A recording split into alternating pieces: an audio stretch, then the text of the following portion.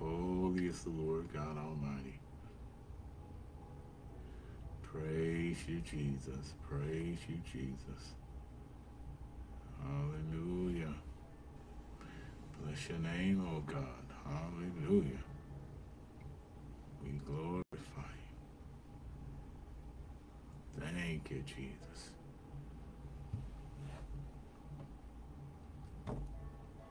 Praise his name. Praise his name. Hallelujah. Thank you, Lord God. Glorify you, King Jesus. You're worthy of the praise. Worthy of the honor, Lord. Hallelujah. Hallelujah. Thank you, Lord God. Thank you, Jesus. We praise you, Lord God. You're worthy, King Jesus. Hallelujah, Lord.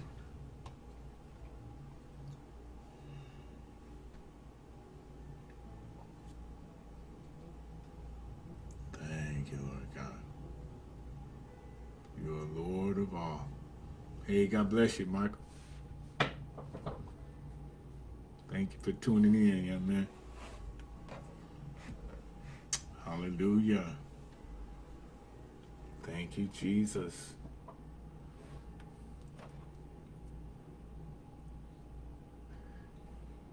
Hallelujah.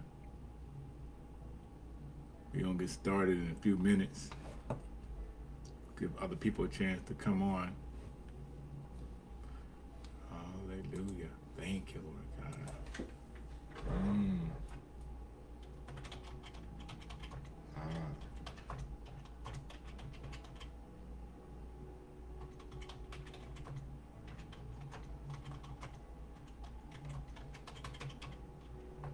Thank you, Lord Jesus. Thank you, Jesus. Bless your name, oh God. Bless your name. Hallelujah. So how you doing, young man?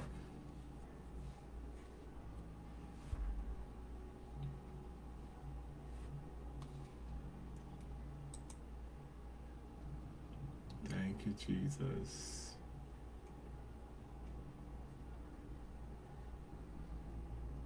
Glory to God. Glory to God. Praise him.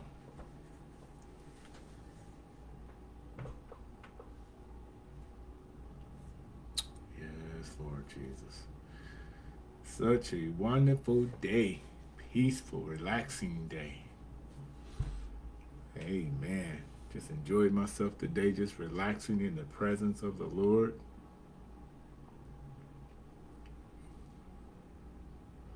Hey, I appreciate that.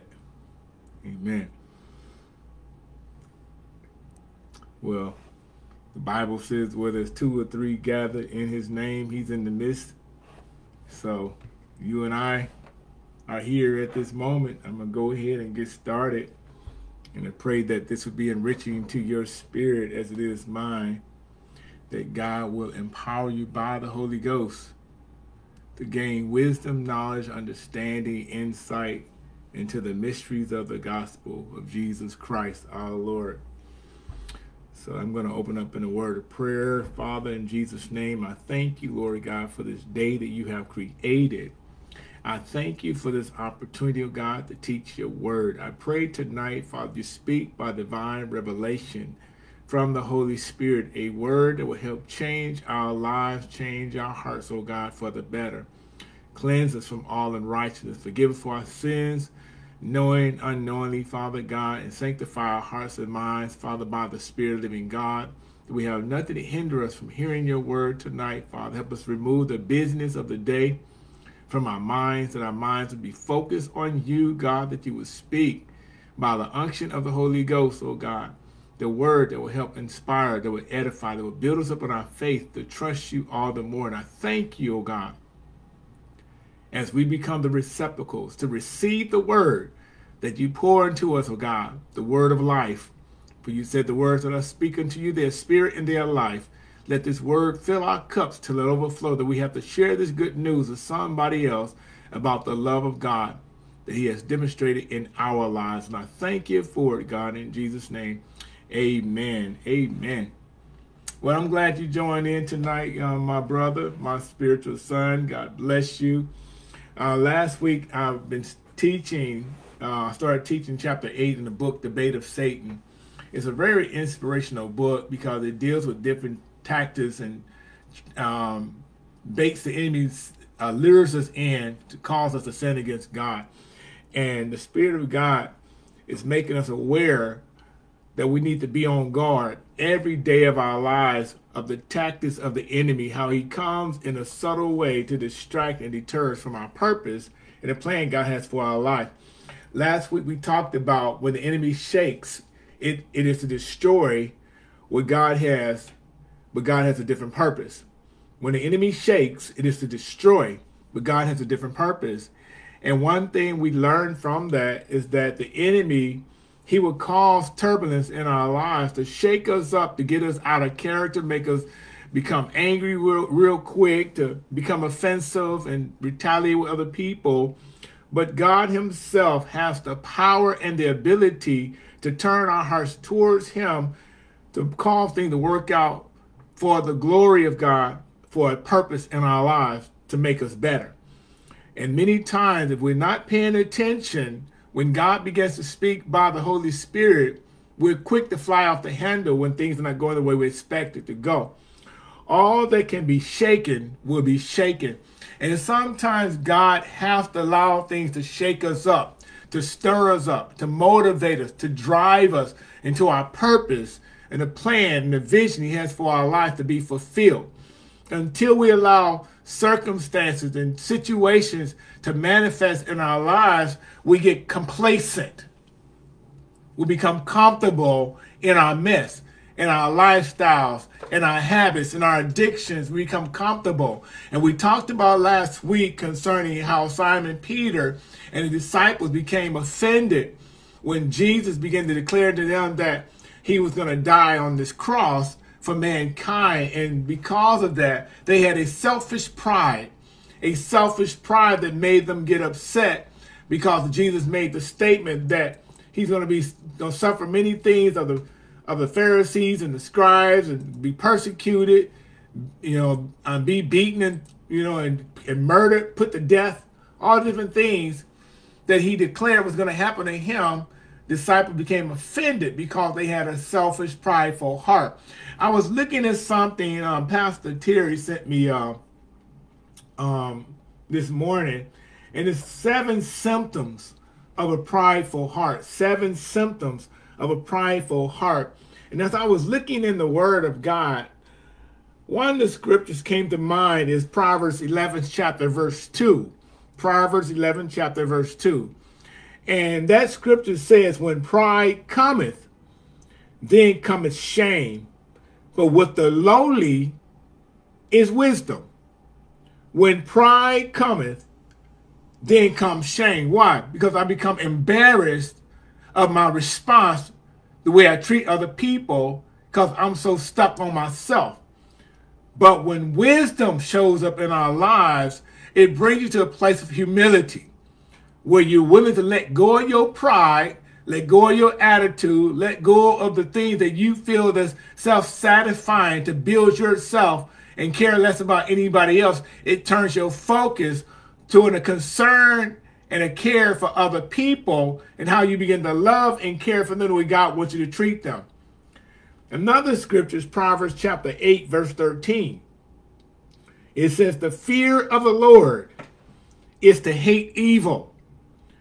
Pride and arrogancy and the evil way and the froward mouth do I hate. And this is what God says about a person who's prideful. He said they're arrogant, they have evil ways, and they have a bad mouth, froward, sinful mouth. And God says they have a lying mouth. That word froward is dealing with lying. And God says he hates those type of people because of the behavior of the sin nature, but he loves the individual. Here I just said, he hates the people who have those type of behavior patterns, but he loves the individual. And that is so awesome to know that God loves us even in our mess-ups and our hang-ups. It says pride is universal, something we all deal with, as ancient as Adam, and as relevant as the morning news. Yet we don't always see our own pride, which weaves like weeds around our lives. So it weaves, it spins, it begins to manifest, weeds in our lives when we're prideful. Oh, we see it in obvious ways. We can be blind to its deception, subversive way in our hearts. We know that the disease, but we don't recognize the symptoms. So pride becomes a spiritual disease in your heart. And if you don't pay attention, you'll never recognize the symptoms. That's why we need the insight of our spiritual great physician to reveal symptoms of pride and rescue us from it. That is so awesome.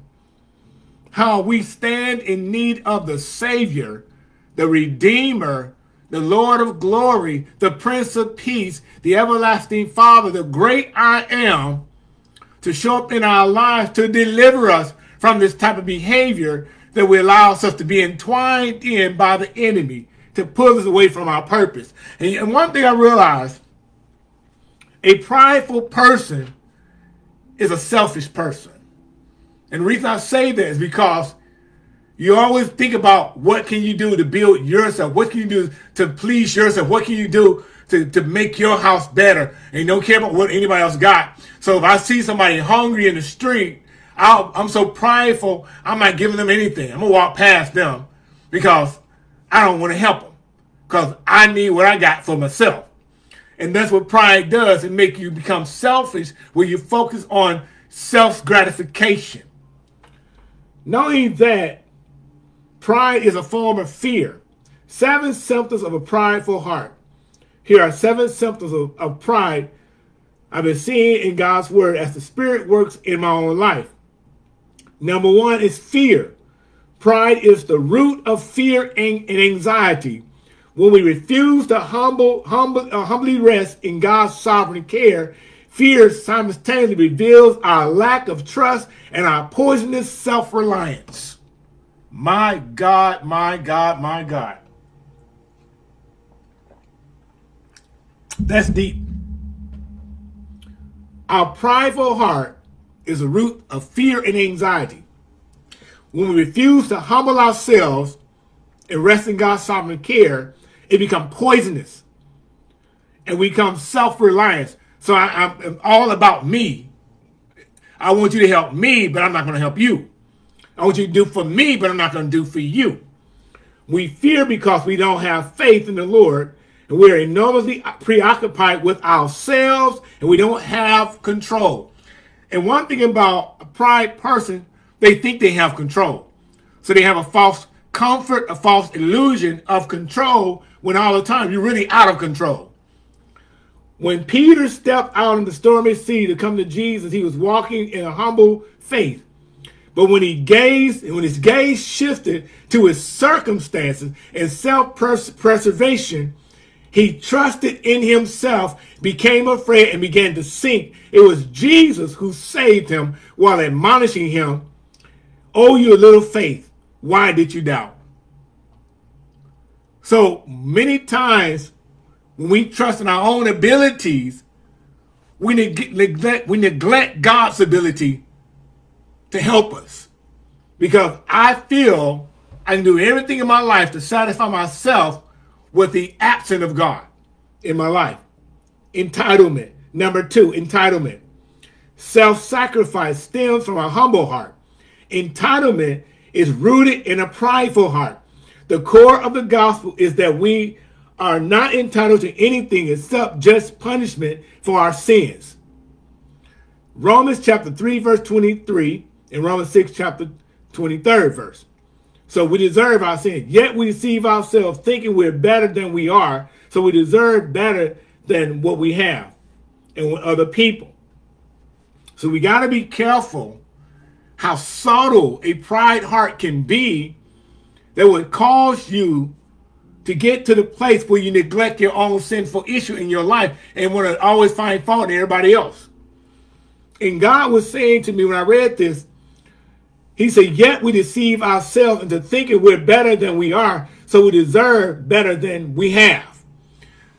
So when I have my focus on a pride heart to where I feel I'm better than you, I'm more skilled than you, I'm more knowledgeable than you, I'm more wiser than you are, because I spent time studying God's word, I spent time in theology school, I got a better job than you can ever get in your life, I have the 6-figure numbers in my finances, and you never match to where I am.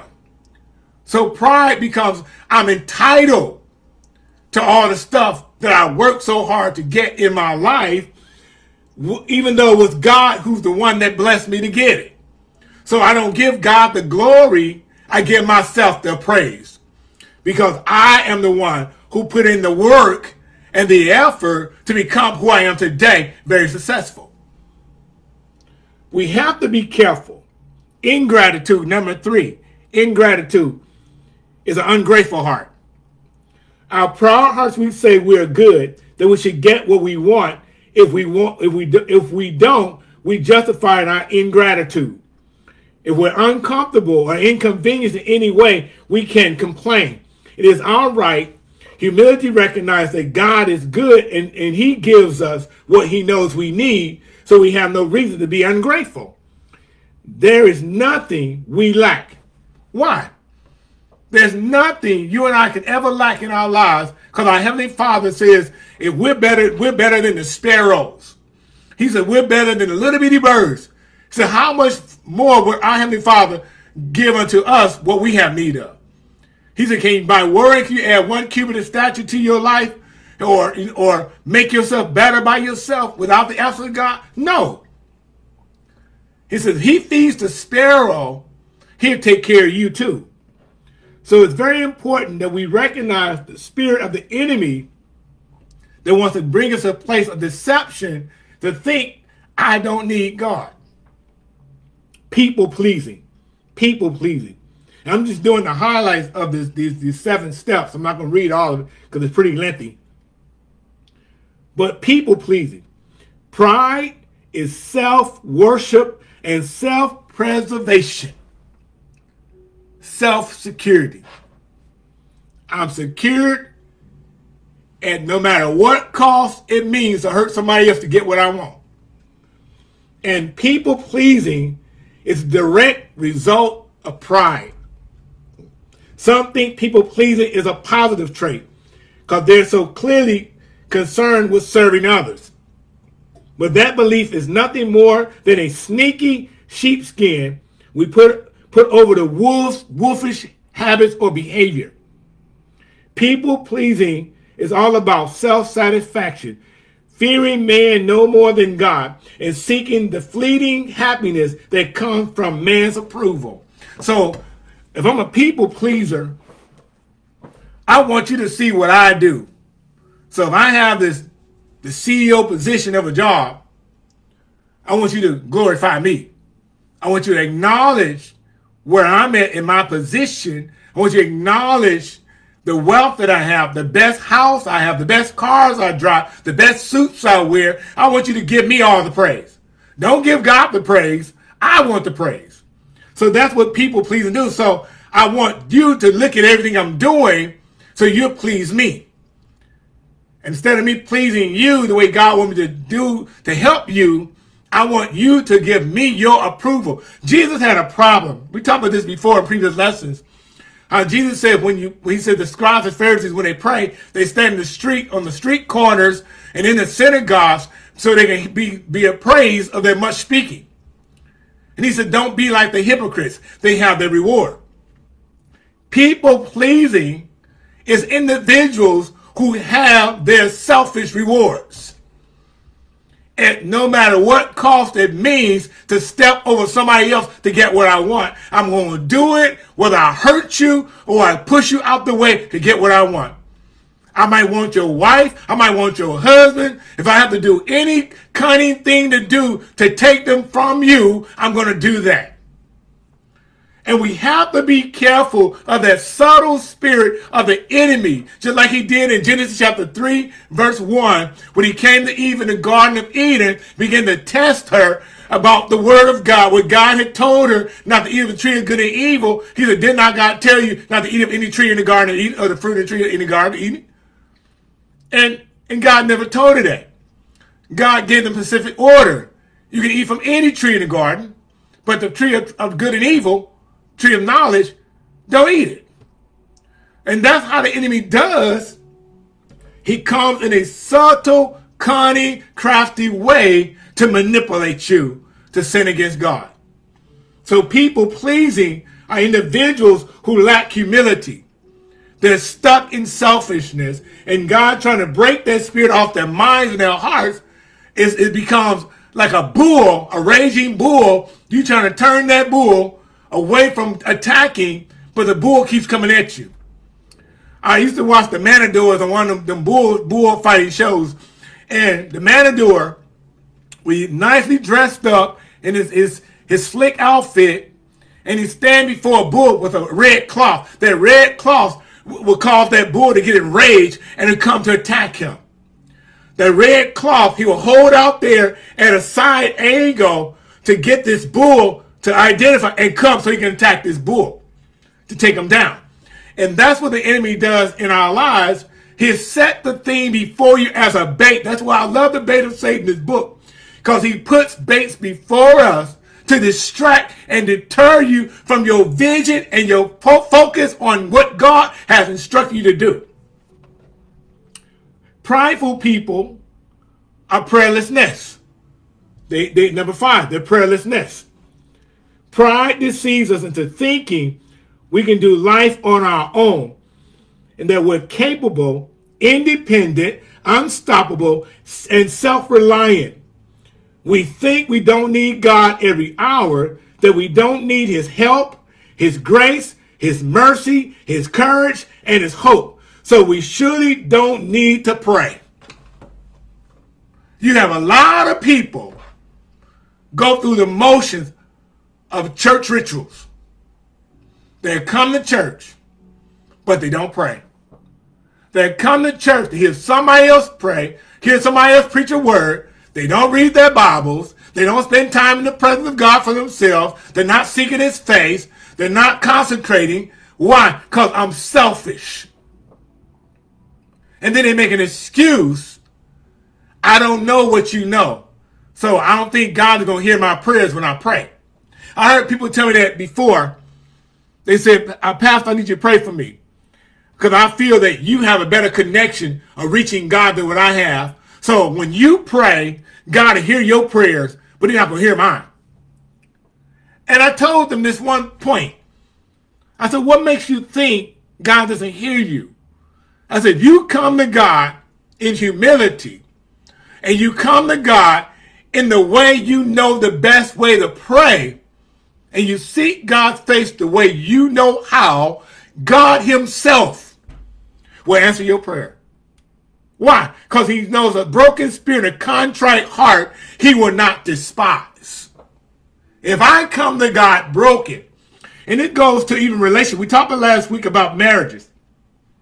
And one thing God spoke to me today, I was lying in the bed, and I was talking to my cousin, Jabbar, and I told him, God spoke to me that you are never to engage in a relationship with anybody who's not of your equal or greater, that comes into your life, that can push you to your purpose, and you pull them to a place God wants them to be.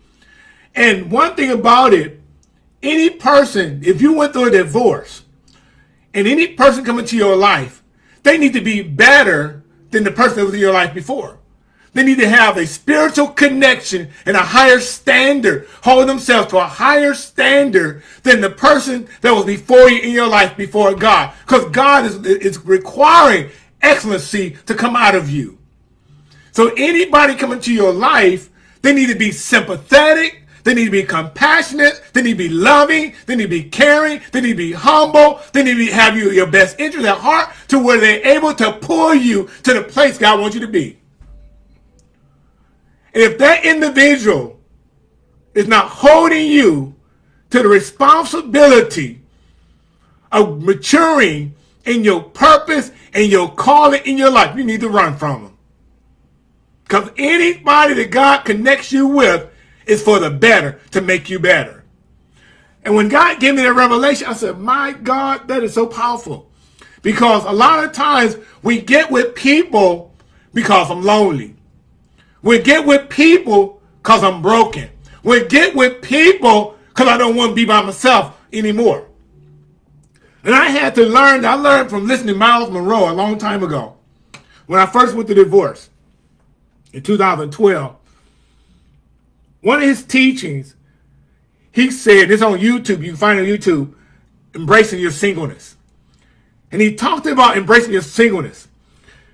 And he used 1 Corinthians chapter 7, where Paul talks about being single. Not only did he talk about being married and even going through divorce. And he used this one point. Said any individual that have gone through a divorce or never been married and you're single, you need to learn how to be married to the Lord. That stuck with me for many years. Learn how to be married to the Lord. Because once you learn how to embrace your singleness of being single and being celibate and living for Jesus Christ, God requires the best to come into your life. Here's the best individual that he knows that's going to, he handpicked and selected just for you. To come in your life in the right season, in the right timing, in the right moment of your life, where God wants to connect you with the individual to be in your life. And you're going to knit together in unity by the Holy Spirit, not by emotions and not by feelings. And that's an issue. Many people in the body of Christ connect in relationship because of feelings. They connect because of feelings. I feel I love you. I feel I care about you. I feel I want to be with you. So they have their emotions unbalanced and their feelings all out of whack. All because you did something you shouldn't have been doing. And God had to speak to me and said, don't you ever in your life of ministry allow yourself to be reduced down by your emotions or feelings to any relationship. And every person that come into my life, even when I met LaShonda, I told her the same thing. I said, God says, any man come into your life who claim he love you, and he don't love your children, this is a message for whoever on it tonight. If they don't love your children, they don't love you. They don't love what they can get from you. And you have to be discerning and be aware and on guard. Proverbs 4:22, it says, guard your heart, for out of it flows the course of life. Your whole course of life is set on your humility and your response to God's word by submitting yourself to his lordship and his authority. And any person coming to your life is not going to be a hypocrite. They're not going to be a deceiver. They're not going to be a wolf in sheep clothing. They're not going to be manipulative. They're going to be one. They're going to love you with the love that Christ has for his bride. My God, I ain't planning to go there tonight, but that's what God gave me tonight, y'all. So number 6, hypocrisy. Hypocrisy. When you're proud, you elevate your status. You hear what I just said? When you are proud, when you're stubborn, you're all self-satisfying. You're all about yourself. You elevate yourself to another standard. God doesn't elevate you, you elevate you.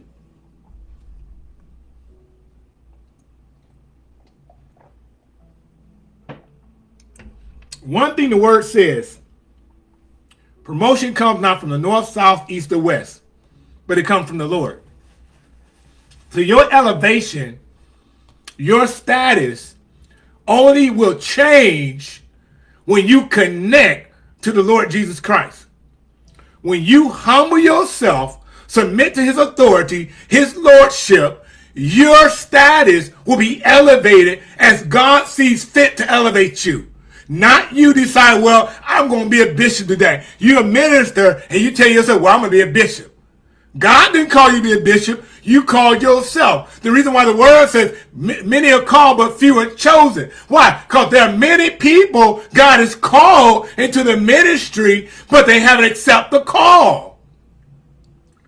So they elevate themselves to another standard where they feel they want to be in God. God didn't put you there. You put yourself in a position that God never anointed you to be. When God anointed Saul to be king, God knew Saul was going to fail. He knew Saul was going to reject. Saul was going to be rebellious. However, for that season, God used Saul to be the king over Israel. And then when Saul rejected God's word and disobeyed God, he anointed David to be the next king. God knows when it's your time of promotion, even on a job. Check this out. I remember I was working for a security company.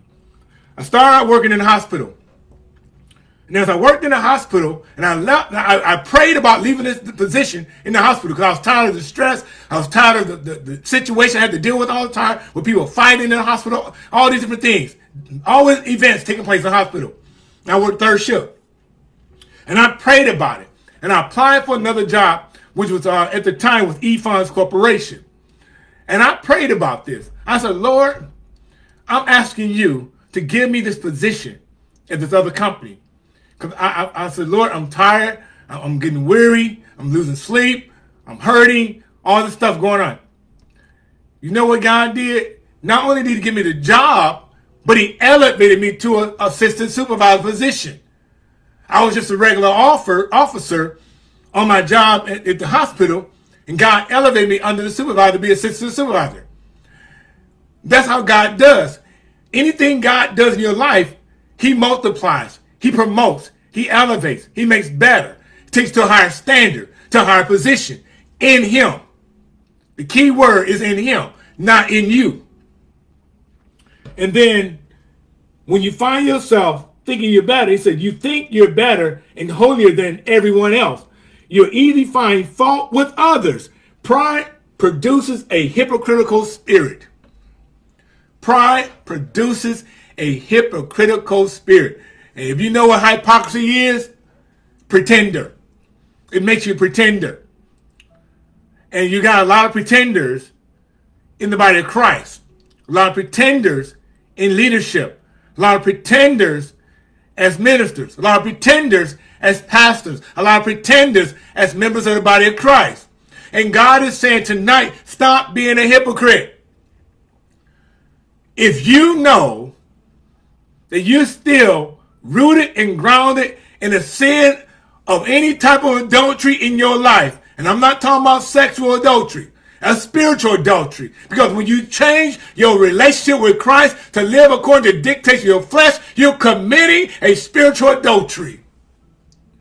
And God says, if you're being a hypocrite, you need to repent and come back to God and ask God to forgive you and restore you back in right standing and right relationship with him through his son. And guess what? God would do that. The Pharisees, hypocritical pride blinded them to their sin and to God's mercy, which made them cold-hearted and cruel towards others. And that's what sin would do of hypocrisy. It make you cruel, make you angry, make you bitter, make you offensive to everybody else. So I don't see my own offense that I'm causing on other people, but I'm quick to be offended by somebody else. And that's what we're talking about in our book, Debate of Satan, about offenses. The deadly trap of offense. And so this sin of hypocrisy will make you very offensive. Then verse 7, it says rebellion. Matter of fact, let me read this one part. Pride produces a hypocritical spirit. In verse 7, it says rebellion. Rebellion against God manifests itself in resistance towards the word and the spiritual leaders he has placed in our lives. Pride, rebellion will cause you to resist God's word, God's authority, God's leadership. It calls you to get into a place you don't want to listen to nobody else. You feel you're better than the pastor. You're better than the one God placed to watch over us. He said we are to obey them and rule over us, for they watch over our souls. And so we feel like I'm better than the pastor. I'm better than the leader he's set in position in the church. I can sing better than anybody else. So my rebellious spirit feels to myself, I can do things better than what they can do. I can teach better than he can. I can do this. I can do that. And all the time, you can do nothing without the anointing. Self-righteousness, it comes under the spirit of rebellion. And your self-righteousness will make you feel that I don't need nobody else to help me in the body of Christ. I can get myself right before Jesus the way I choose, the best way I can live. And all the time, you're being blinded by your prideful heart. It is the reflex of a prideful heart. It also shows itself in a lack of submission. Wives, submit to your husband, children to their parents, employees to their bosses, citizens to your government. It's a rebellion says, I know better than you, God, when you don't know. So you feel you better than God. Who else do that sound like? Sound like the enemy. Satan felt when he was an angel of light, I can do better than what God could do. Pride was entered. He said thou was beauty. He said thou was perfected in beauty until iniquity was found in thy heart. So the enemy was an angel of light, a worshiper before God, until rebellion in his heart. The sin of rebellion. And that sin of rebellion caused him to be filled with iniquity, wickedness, to turn against God and take 2/3 of the angel away from heaven. And because of that, sin entered into the world. And that's what a selfish person would do. That's right. Selfishness comes from the spirit of rebellion. And that's exactly what it does. Because the spirit of rebellion make you feel comfortable and make you feel secure in your self-righteousness. So I don't need God. I feel I can do better than God. Like we pray for things. Check this out. God says many times we pray for certain things in our lives we want God to do for us. Or heal our bodies. Or pray for our children. Or pray for our mother and our fathers. Or pray for a better job. Pray for a better car. Pray for a house. And because God doesn't seem to answer, and according to the timeline I set, I want him to answer, I jump ahead of God. I will get a house that God didn't tell me to get, and it turned out to be some junk. So now I'm going to the house, I have to fix everything in this house because I didn't wait on God. When God had a house where everything was already functional, everything was beautiful, everything was just the way it needed to be in the house for you, but because you didn't wait on God, you jumped ahead of God and bought the house anyway. For example, buying a car. You want a car, and you're praying that God give you a specific car, and you want a car that you don't have to do no whole lot of maintenance to right when you first buy it. And so instead of waiting on God, I get impatient. I take the money I got, go buy a piece of junk, which is called a lemon in today's time, go buy me a lemon. And so everything I invest in this car, now I got to keep on investing, so all my money is depreciated because I invest so much into this car. Because I didn't wait on God. The word says, wait on the Lord and be with courage. He shall strengthen our heart.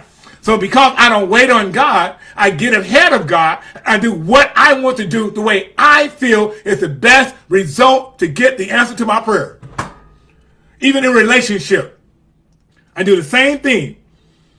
God says this person you connected with is not for you, but you say, well, God, they're beautiful, or they're loving, they're caring. God, they do anything they want me to do. And God said, but they're prideful. They're selfish. They're arrogant. They're stubborn. They're resisting God. They're opposing God. They're not helping you spiritually. They're just there emotionally. They're only there physically. And because you get stuck in your emotions, you marry the individual, and now your relationship is like going to hell. So everything's just chaotic confusion all the time. You're arguing all the time. You're fighting all the time. And the person abusive, all these different things because you didn't wait on God. So another point we're going to talk about tonight is the purpose of sifting. The purpose of sifting. Even though Simon Peter had received an abundant revelation of who Jesus was, he was not yet walking in the character and humility of Christ.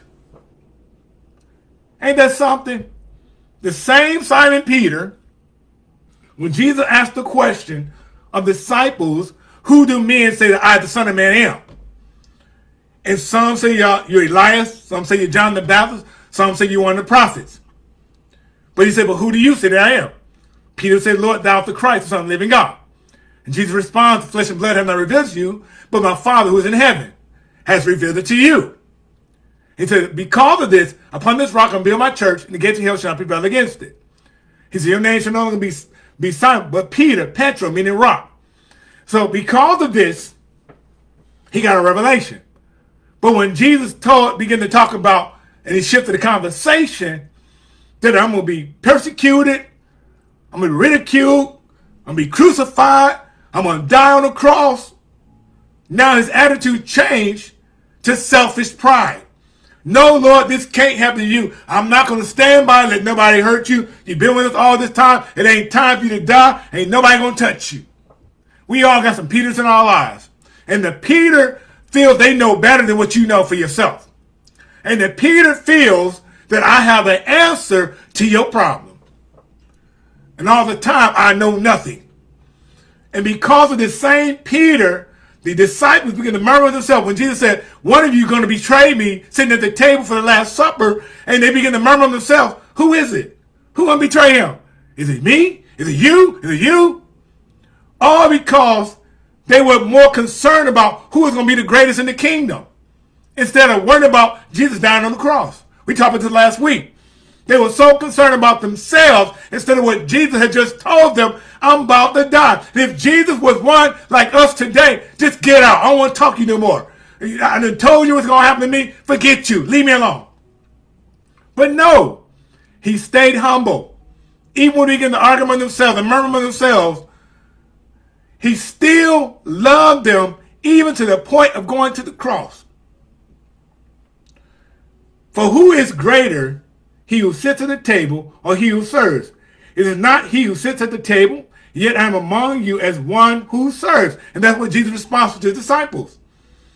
So even though Simon Peter received abundant revelation, he was still not walking in his purpose, was not walking in humility, wasn't walking in the character that Christ demonstrated before them.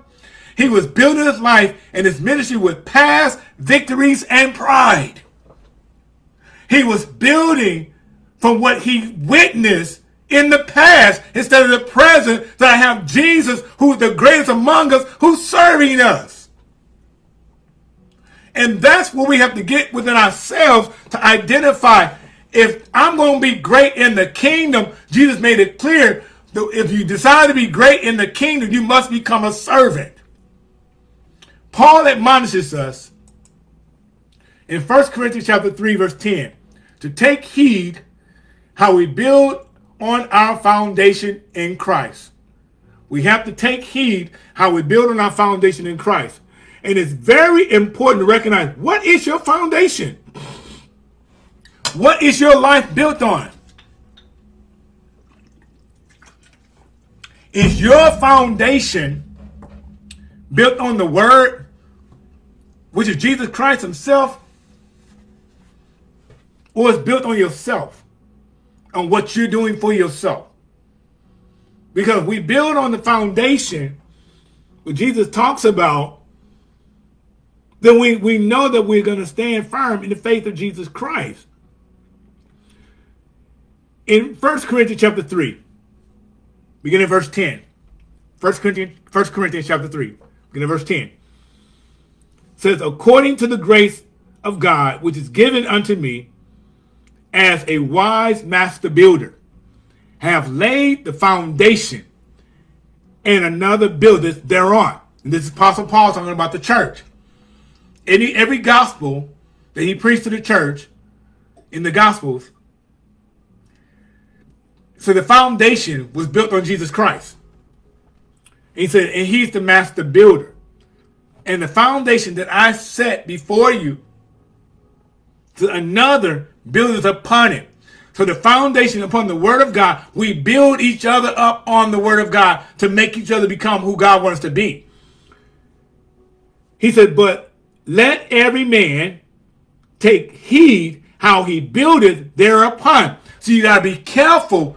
How am I building on the foundation? And my house being built on sand or being built on a rock?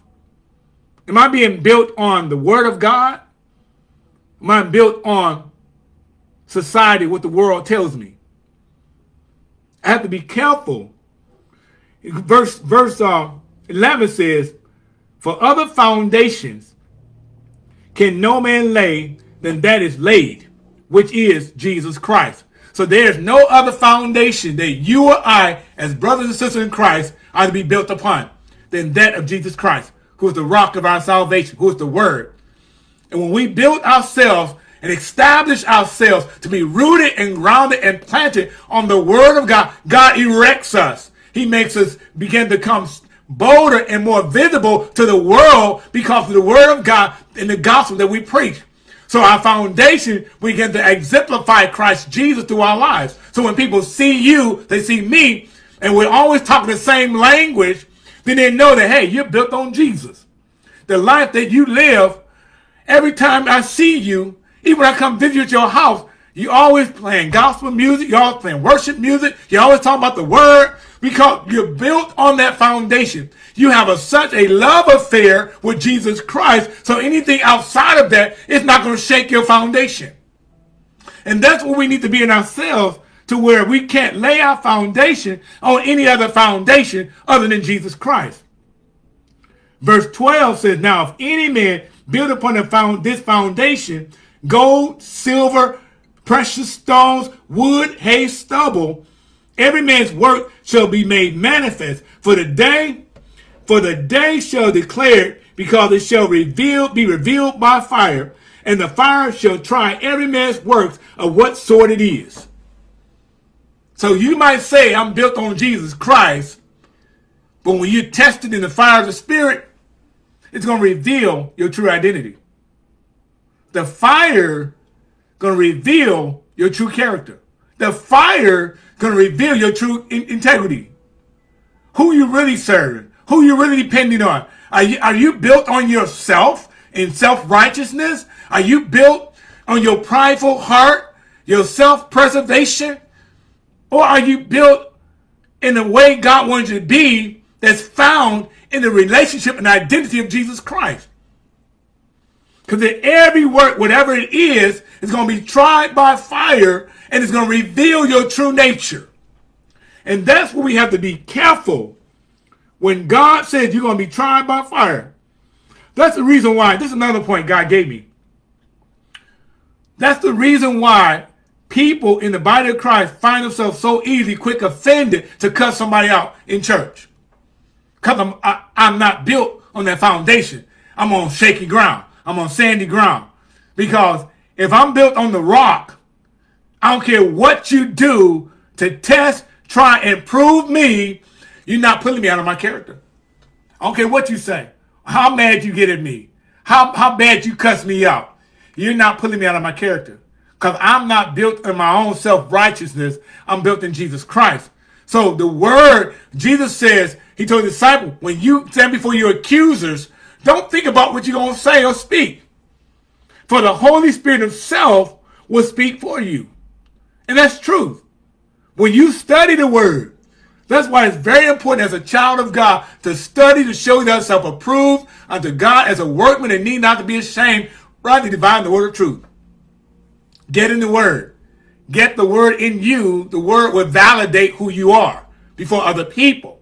You know, I just said, you get the word in you on that solid foundation built on Jesus Christ. The word itself will validate who you are. It will confirm who you are. It will cause people to respect who you are. Not because of you, but because of who Jesus is in you. Christ in you is the hope of glory. If he's the hope of glory, then he's our expectation that the glory shall come and be revealed in my life. The reason word says, when Paul wrote in Romans chapter 8, He said the sufferings of this world cannot be compared to the glory which shall be revealed in me. Because he knew that there's a greater coming after this. There's a greater expectation coming after this. There's a greater manifestation of God's power coming after this. So though I might be persecuted, I might be scandalized, I may be cussed at, I may even be beat up sometime, but you're not going to pull me out of my character because I know who I am in Christ Jesus. My God, my God, my God. Goes and says, though unaware, he was still waiting for the transformation of his character. Talking about Peter. He's trying to build his relationship and his character on past experiences, but still didn't know his character. His reference was from the form of the pride of life. The pride of life. The pride of life will keep you ostracized. The pride of life will keep you on the outside looking in. When everybody else being blessed and highly favored of God, you still wonder, when is my time? When is it going to happen for me? Because you got a selfish attitude. When you come before God, it said pride would never be strong enough to equip him and fulfill his destiny in Christ. When you in a selfish attitude, your pride is not strong enough to compare with God. Your pride is not strong enough to bring you to the place where God wants you to be in his character, in his nature, in his identity. Your pride will not allow the manifestation of Christ's DNA to be revealed in your life. And that's what God says. If not removed, this pride will eventually destroy you. If you don't allow the Holy Spirit to come into your heart, to reveal the root cause of pride in your heart, you'll never change. You'll never find yourself achieving the vision, the goal, the plan that God has for your life. Because you're stuck in a cycle of religious system. The religious system will keep you always stuck in a selfish way, never achieving what God has for you to fulfill in your life. The word tells us, though the vision tarry, is yet for an appointed time, but it will surely come to pass. So every vision that God gives you and I, it will never manifest if I'm not built on the foundation of Jesus Christ. If I'm not built and rooted and grounded in my Savior and Lord Jesus Christ, my selfish pride will cause the vision to be negated. It will never manifest. Then it goes on, Ezekiel chapter 28, verse 11 through 19, we see that pride was the same character flaw found in Lucifer, God anointed cherubim, causing him to downfall, causing his downfall. Now we look at what Jesus said to Simon Peter. And the Lord said, Simon, Simon, indeed, Satan has asked for you, that he may sift you as wheat. Luke chapter 22, verse 31. Luke chapter 22, verse 31. Simon, Simon, Satan asked for you. Pastor Terry, Satan asked God for you. Pastor Denise, Minister Deborah, Satan asked for you. God asked for every individual in the body of Christ that he can sift you like wheat.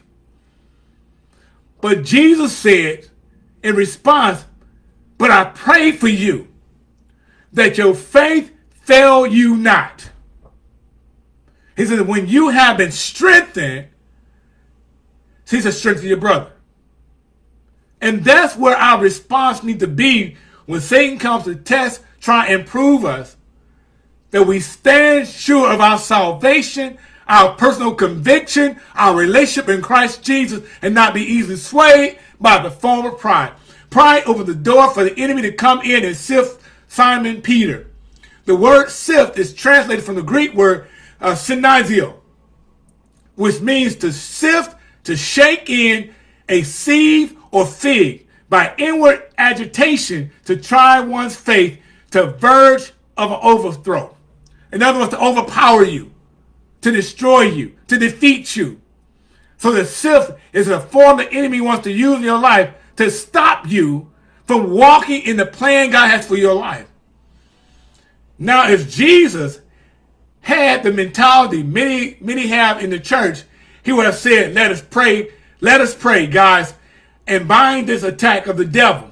We're not going to let Satan do this to our beloved Simon. But look what he says. But I pray for you that your faith fail you not. And when you have returned to me, strengthen your brother. And that's what God wants us to know tonight. That he prayed for us. That our faith will not fail. Our strength will not fail. Our belief will not fail. Our expectation in God will not fail. He said that when you have been strengthened, he said, go strengthen your brother. And that's a word for us tonight, is have the attitude of gratitude.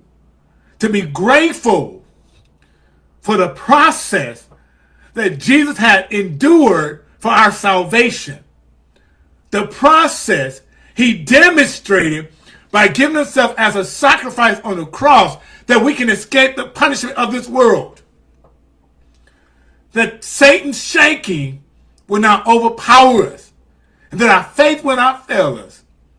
But we stand with sure conviction that I am born again. I'm filled with the Holy Ghost. I'm anointed by God to work in the kingdom as a disciple of Jesus Christ. He told the disciples, go into the world and make disciples of all men, baptize them in the name of the Father, the Son, and the Holy Ghost. He said, lo, I'll be with you always, even to the end of this world. That's our assignment.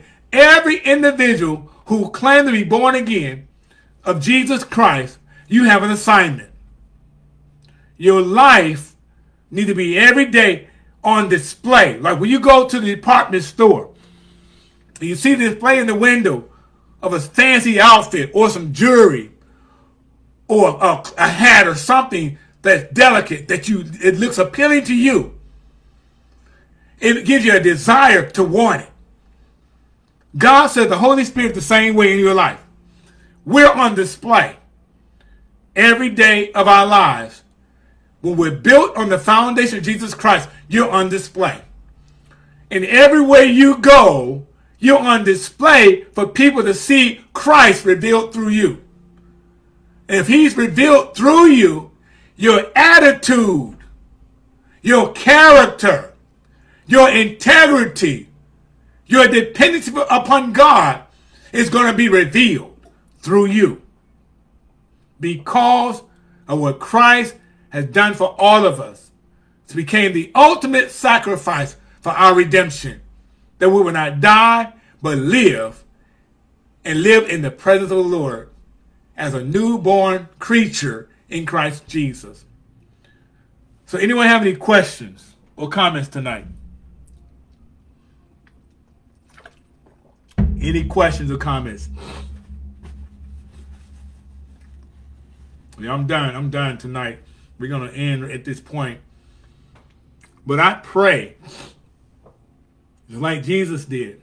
Jesus knew that out of this trial would emerge a new character. The one Simon Peter needed to fulfill his destiny and strengthen his brother. Jesus knows you. He knows your weaknesses. He knows your strength.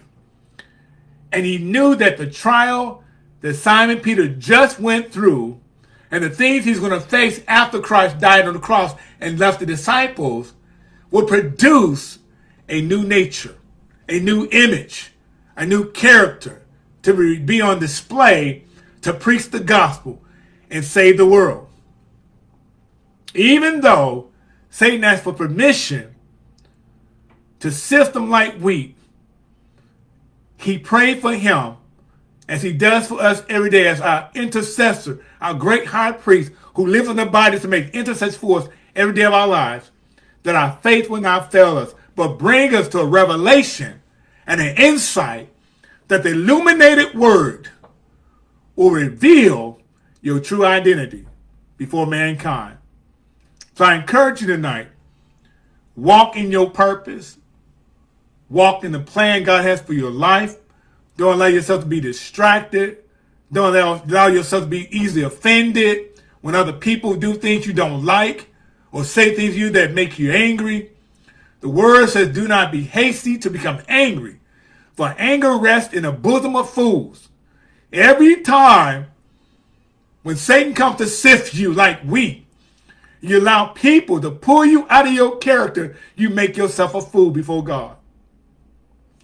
And God says tonight, don't allow yourself to be entwined in the spider web of offense. Because that's what the enemy wants to do. It gets you stuck in the mindset of the flesh of offense, where you cannot see the break of light through the day shining before you. And God says, when you allow the Spirit of God to bring you to a place of divine order and discipline and humility, no matter how offensive things become to you, you're going to continue to display Jesus Christ. Even though it hurts, Christ will still get the glory out of every situation you encounter. So, Lord, tonight I thank you for this word. Pray, God, have not fallen from deaf ears, but it brings a change and conviction to all of our hearts, oh God. That whatever in our heart that makes us easily offended, that you change it, God. Purge it out.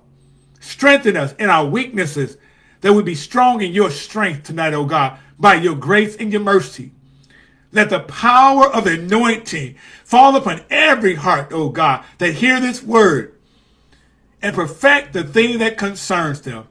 That they would take a personal examination to find out what foundation they're built upon. Upon Jesus Christ, upon sinking sand. And that they will repent and return to you, oh God. You will restructure, redesign, and redirect them back to the foundation of Jesus Christ, that you will be glorified in all of our lives. And I thank you, oh God, this word, Father God, would inspire, would edify, would build us up in our faith to trust you all the more. In Jesus' name I pray. Amen. Amen. I thank everyone for tuning in tonight. I do have a link on here to sow a donation for the Bible class. It's going, every donation, it goes towards our building project that we have in our church. We're planning next year to restructure our church and do the work of the kingdom for the community. And any seed you sow, it's going towards that. And we want to continue to pray for the ministry, that God continue to expand and bring increase and divine favor upon the ministry, even over all of our lives, each and every one of us. No matter what you encounter, you might have an affliction in your body tonight. You might have an infirmity that's been plaguing you. I've been going through back pain for a whole week and a half, and yet I'm still trusting God for healing. And it all stemmed from when I fell back in May earlier this year.